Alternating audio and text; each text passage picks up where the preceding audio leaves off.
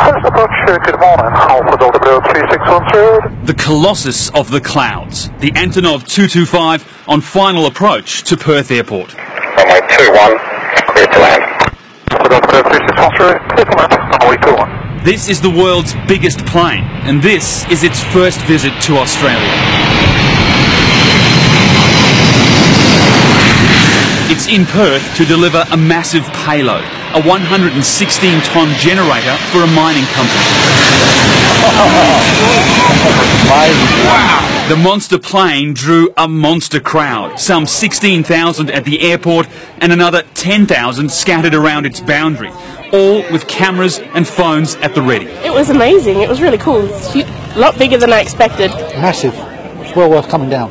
Built during the Cold War era of the 1980s, the six-engine aircraft was designed to carry the Russian space shuttle, the Buran. When that program ended, the plane was transformed into a cargo carrier, capable of transporting loads no other aircraft would attempt. It is 100% product of Ukraine.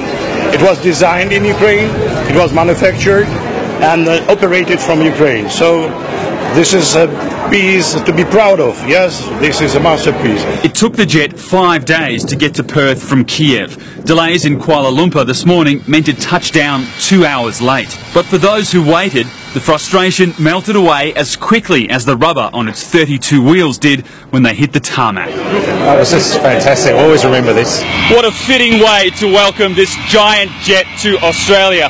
A water cannon salute for the undisputed king of the skies. An aircraft so big, the Wright brothers could take their first flight in its cargo hold. It'll take 12 hours to offload the generator, but the plane's not leaving straight away. We'll leave at about 5:30 in the morning on Tuesday. Antonov Airlines tell us that after this particular experience, they're looking for more very large cargo to bring out to Australia. So we may well see this giant of the skies once again. Rob Scott, 7 News.